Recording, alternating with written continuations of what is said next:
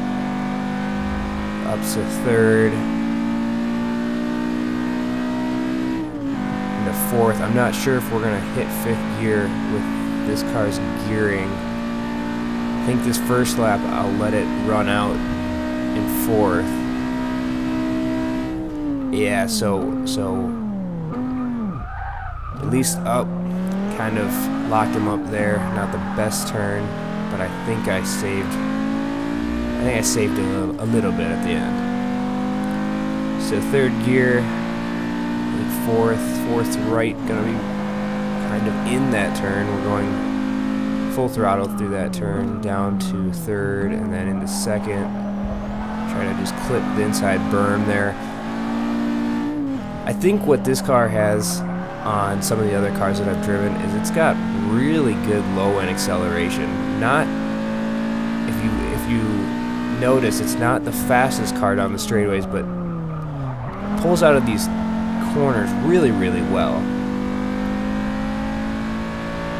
We're coming into this little sweeping hairpin turn into the chicane, second gear.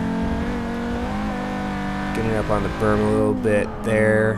Come down to second, coming pretty smooth. I'll take that. I'll take that turn. A little bit wide coming through that last turn. We're using all the racetracks, so hopefully carry some speed. We got 2:07.27. Pretty respectable time if you ask me. Getting through this first turn very easily. I've noticed that this car is very easy to drive. I feel like the first lap and up until this point, I've pretty much hit all the marks on the turns, gotten a really good racing line, hit the apex on most turns, and just really clean laps in general. So, fourth gear, we're 120. 125. I think I may have to shift to fifth. Yep, and pretty bad shift there. Much better on the entry of this hairpin though. Hitting the apex and the inside berm a little bit, kind of the same point there. Third into fourth, and then around this guy completely flat out, which doesn't seem very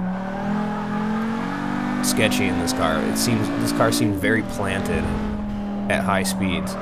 So coming down the back straight, and I've mentioned in previous videos that I have trouble with this next turn and getting the back end a little bit loose. This car doesn't seem to have that problem. Seems like a very, very balanced car coming into the turns, through the turns, and pulling out of the turns. A little bit wide there, carrying some speed around. But yeah, I'm really enjoying driving this car, and if I ever had a chance to drive one in real life, I would jump on that opportunity. So anyone out there, out in Europe, that has the opportunity to drive one of these cars, buy one of these cars, based on this, and granted this is a video game, I would try to buy one, try to drive one. They're pretty cool. The interior is kind of cool too. You got that big plate of carbon fiber over the passenger side. That's kind of cool. And then I think these buttons on the interior, they're all lined up. They look very 80s, 90s style, but it kind of reminds me of a race car where you've got different toggle switches all lined up. It's more for function over form. So, kind of a cool feel. It's definitely got the 90s vibe going with the 3 vertical air vents. Alright, getting down. That actually worked out very well. Down to first and to second. Maybe lost some speed, scrubbed some speed off at the end of that turn there. Get into fourth gear, and around this guy, full out again, down to third, and then second. Clip that berm. But yeah, this thing's pretty cool.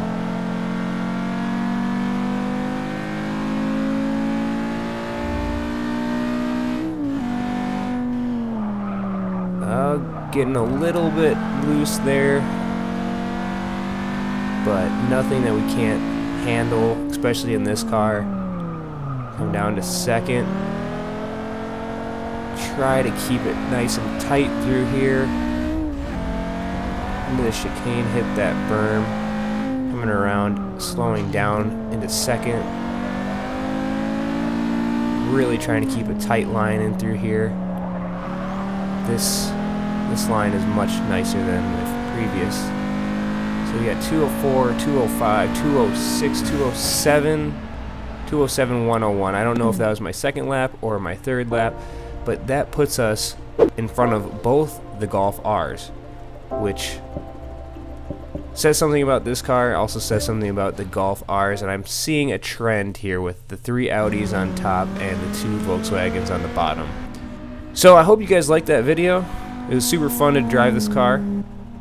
If you like more content like that, subscribe to this YouTube channel. I put out videos like this. I also do real-life DIY videos on Audis and Volkswagens. Go check out my other social media platforms, Instagram, Twitter, Facebook. I post extra content on that, as you saw.